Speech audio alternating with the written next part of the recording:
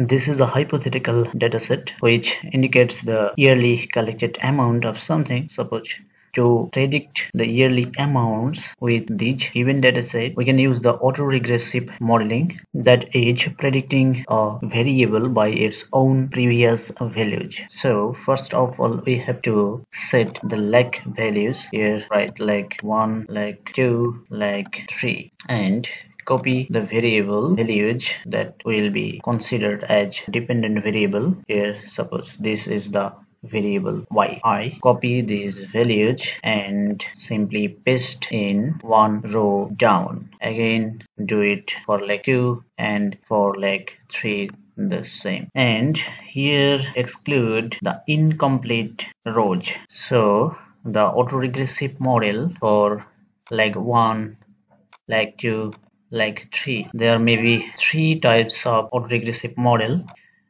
that is first order autoregressive model, second order autoregressive model, third order autoregressive model. The first order autoregressive model will become yi equals to beta 0 plus beta 1 yi minus 1 plus epsilon I. Here yi minus 1 indicates the first leg. Similarly for the second order autoregressive model, yi2 indicates the second leg, yi3 indicates the third leg. Similarly for the third order autoregressive model. So in case of third order autoregressive model, our dataset becomes here from 2004 to 2020. The values will be. Now to find the autoregressive model, go to data analysis. Here we have to go to the regression as we have done in the multiple linear regression. In the same way we can find the autoregressive models. So first of all, for the third order autoregressive model, input y range, our y values will be from the amounts of 2004 to 2020, and x range will be from leg 1 and leg 1 to leg 3. Here no need to check the labels as we don't select the labels here, and it is simply not needed. And now select the output range and run the model. This is the third order autoregressive model.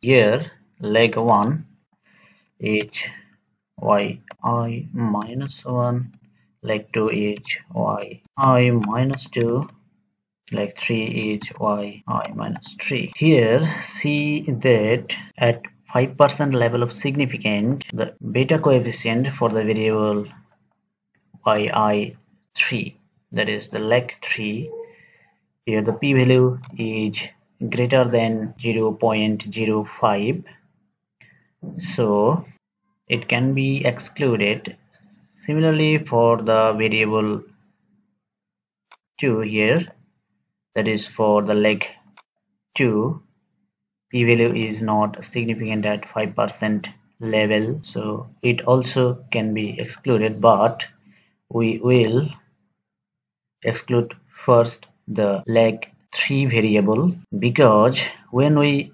exclude one variable,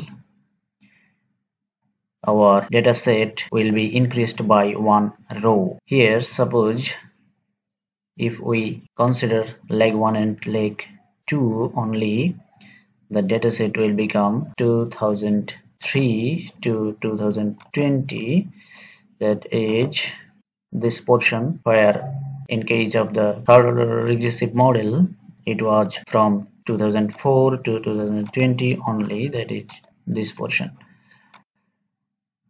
And if we consider the leg 1 only, the data will become 2002 to 2020, that is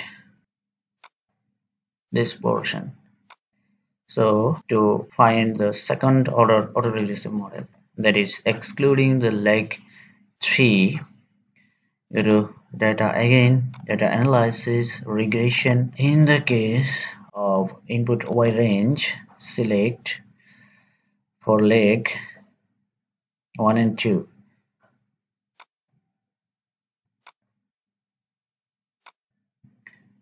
Input x range,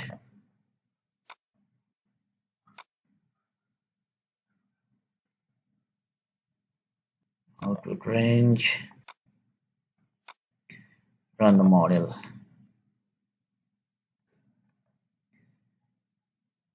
So this is for the second order autoregressive model. See that here the variable 2, that is leg 2, has an insignificant coefficient, that is the p-value is greater than 0.05. So to find a better model, we can also exclude leg 2.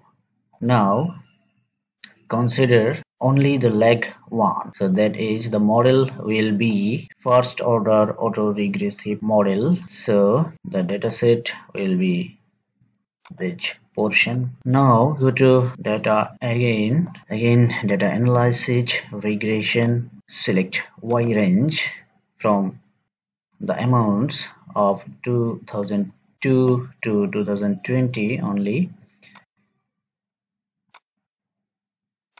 and the input will be from third row to 21st row. Now select the output range, again run the model. So this is the first order autoregressive model. Here we have only like one variable. See here the p-value is significant at 5% level of significant. So the first order autoregressive model becomes more better than second order and the third order models. Here now look, you can look at the intercept. Although it has a p-value of greater than 0.05, so it is not significant at 5% level, but this is not a severe problem. If you need to exclude the intercept, so you can exclude it, then you have to fit a model without intercept. If you want, you can do it. Simply go to data again, data analysis, regression, and here just click constant is 0 and run the model again. See that the model without intercept becomes, the coefficient here becomes 1.01. In case of an intercept model, it was 0.97, so not very much different, and it is significant.